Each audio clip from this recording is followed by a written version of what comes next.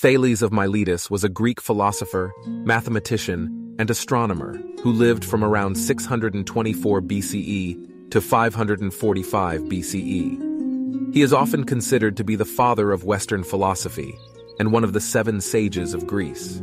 As a mathematician, Thales' most notable contribution came in geometry when he proved the Babylonian mathematician's theorem that states that if A, B, and C are distinct points on a circle where the line AC is a diameter, the angle ABC is a right angle.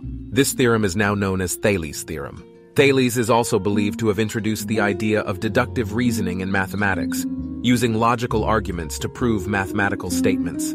Thales' mathematical work laid the groundwork for the development of geometry as a branch of mathematics, and had a significant influence on later mathematicians, including Euclid and Pythagoras. Follow us to catch the next part in the series.